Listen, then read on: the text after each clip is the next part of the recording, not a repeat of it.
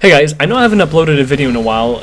It's been about 3-4 months, and I guess I owe you guys a little explanation. It's been a long 3-4 months actually since the last time I uploaded a video. I was doing a lot of schoolwork and things like that around those times. I know it's kind of hard to say, but you know, YouTube is just a hobby, and school definitely comes first. And you know, there are other great YouTubers to watch, and that's fine as well.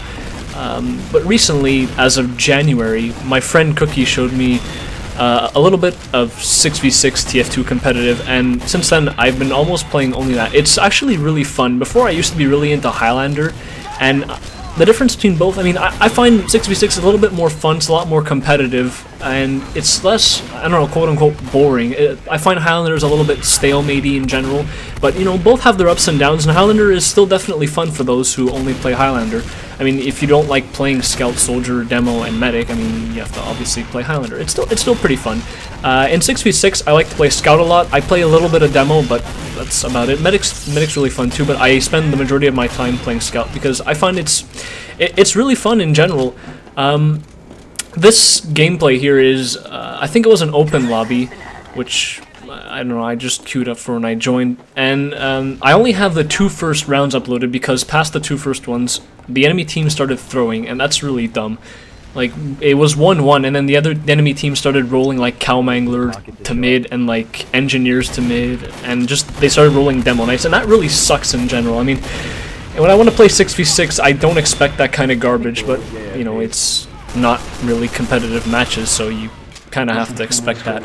But in general, I've taken a liking to 6v6, honestly. All I do is play with my friends, play some pugs, some lobbies, sometimes some scrims and some competitive matches. Because of my time restraints and school and all that, again, I only play backup on a UGC Steel team. Like, it's just a bunch of friends that got together to play their first season of 6s in UGC. But maybe next season, if I have enough time, we might move on to ESCA, because I don't know, UGC, it's I don't know.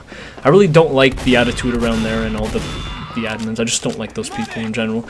I mean, we'll see. I heard ESCA is a little bit harder, but maybe if we train a lot for, you know, the next coming months, we might have a little chance in ESCA. I mean, it could be fun. I might record all those matches and put them on YouTube if they're not a disaster. You know, like last time, those last UGC matches when I played Soldier, those were like a disaster. I admit I had no idea what I was doing, and I still pretty much have no idea what I'm doing as a scout here. I mean, this lobby, this match, this pug, I guess, it wasn't half bad, but, you know, I still sucked shit at Scout. I really have to get some practice on my aim and stuff like that. I've been streaming lobbies quite a lot, and pugs and stuff like that, so if you just hang around the forums and stuff, I put my channel quite often, and I'm just really trying to get better as Scout. I've been doing MG a lot and things like that. I don't consider myself the worst Scout in the world, but obviously not on, you know, open level. I have to, like, open being ESA open, I have to practice a little bit before maybe going into open, but that, you know, it's practice makes perfect and things like that. As for the rest of this match, I'm going to attempt to analyze at least what went good and what went wrong with our team.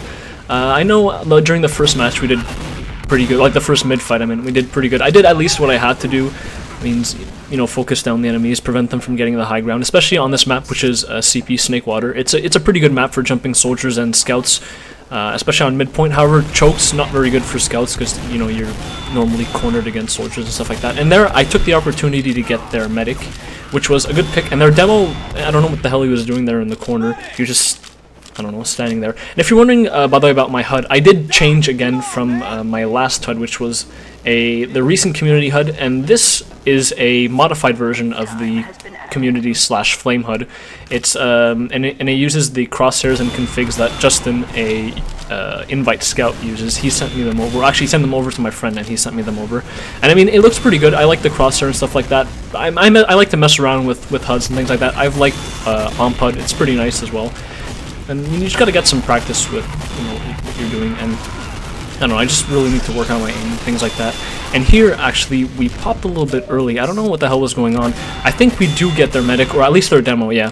And our team is stacking this point, and I believe this first match went pretty well. Like, both teams were pretty balanced. Our medic had no mic, which is kind of, you know, I guess, expected in, you know, not scrims and matches and stuff like that. But, you know, But, you know, at least I know the medic. He's a pretty cool guy. Like, he was an SR mod. Well, actually, he still is a Steam Rep mod with me. I've taken a little break, actually, from doing all this Steam Rep and trading stuff. Honestly, like, what I've been doing right now is just focusing on selling all my hats. I'm just getting out of the trading scene in general. Like, you know, it was fun while it lasted. I made some, I don't know, not some good profit, but, you know, I like to trade for fun. And trading used to be a lot more fun, and I used to dedicate a lot of time to it, but not many more really. Now I just mainly, like 9% of the time, I just play competitive lobbies and sometimes Highlander with my friends and stuff like that. But yeah, I'm selling all my hats on Outpost if ever you're interested in some of them. They're going for under market value right now. I mean, I looked on Outpost and to see what everything else was selling at, and I took like 1 or 2 bucks off the price, just, you know, to be fair. I'm not like a huge, like, and I won't use the word Jew, but I will to like overprice stuff like that. And I mean, if you look at what trading is nowadays, it's like people buying quick sells for 99% off and selling those unusuals for like 200%, and that's complete garbage. That's basically what trading become, and it's not fun anymore. Like, all you do is see these people that go on servers and spam Outposts of buying quick sells 80% off, and people offer them like burning hats for like 3 bucks, and they're like, no, the best I pay is 1 bud, because anyways, if I'm gonna go back to analyzing this mid-fight here, this one went pretty badly actually. I took a sticky at the top there because I believe I was a little bit too eager, but I guess the demo analyzed what we did last round, which we went on top. And they're, at least I denied their scouts from getting on top of here, and their soldiers, I don't know what the hell they were doing. They were kind of jumping, and they're playing a little bit in retreat, so me and this other scout are going to go on the demo, and that was a good pick there.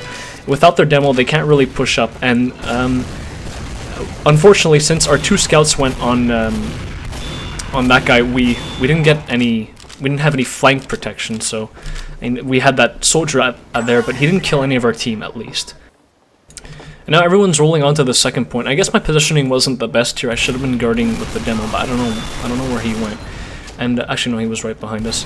But now that I think about it, also, I'm kind of interested in what kind of, you know, videos I should be putting out. I might like release kind of like this, all my quote-unquote good lobbies and pugs and stuff like that, or even not good. I mean, so people see that, you know, everyone fails sometimes, me especially, and you know, everyone needs practice and stuff like that to critique gameplay and just things like that.